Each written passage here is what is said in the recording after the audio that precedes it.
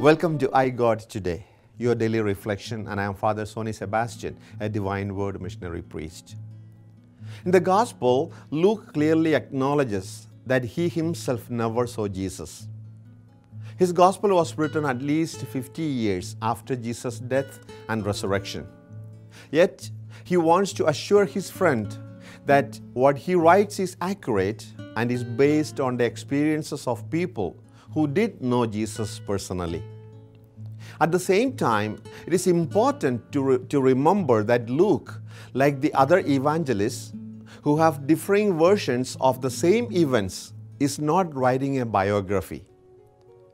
Luke's intention is not to write a biography of Jesus, but is to tell us the meaning of Jesus' life, death, and resurrection for our personal lives, and why we should accept and follow Jesus as our King and our Lord.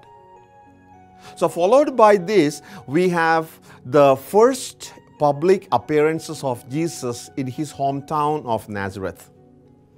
It's a solemn inauguration of Jesus' public life and mission.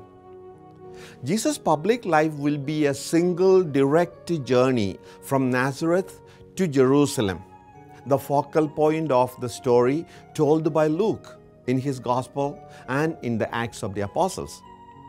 And it is in Jerusalem, the city of peace, that Jesus will suffer and die.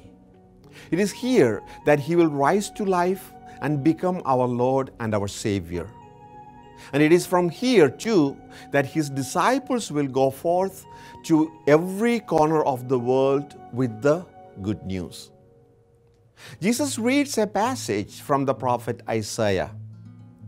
It was a passage about the coming Messiah. After reading the passage, Jesus is announcing that he himself is that Messiah. He applies the words of the prophet to himself. The Spirit of the Lord has been given to me, for he has anointed me. They are addressed directly to the materially poor, those in prison, the physically blind, the oppressed, and the exploited of the world. The message for them is one of hope, of healing, and of liberation. This will come about not by some miracle, but by the transformation and aligning themselves with Jesus. But the message is surely to be understood symbolically as well, so as to include all of us. It is in mutual giving and receiving as one body that we enable each other to experience and the enrichment, the vision, and the freedom which Jesus wishes all of us to have. And finally, the main ingredient that Jesus highlights is compassion. Law is essential for human rights and freedom, but compassion is what makes the true difference between law and our life.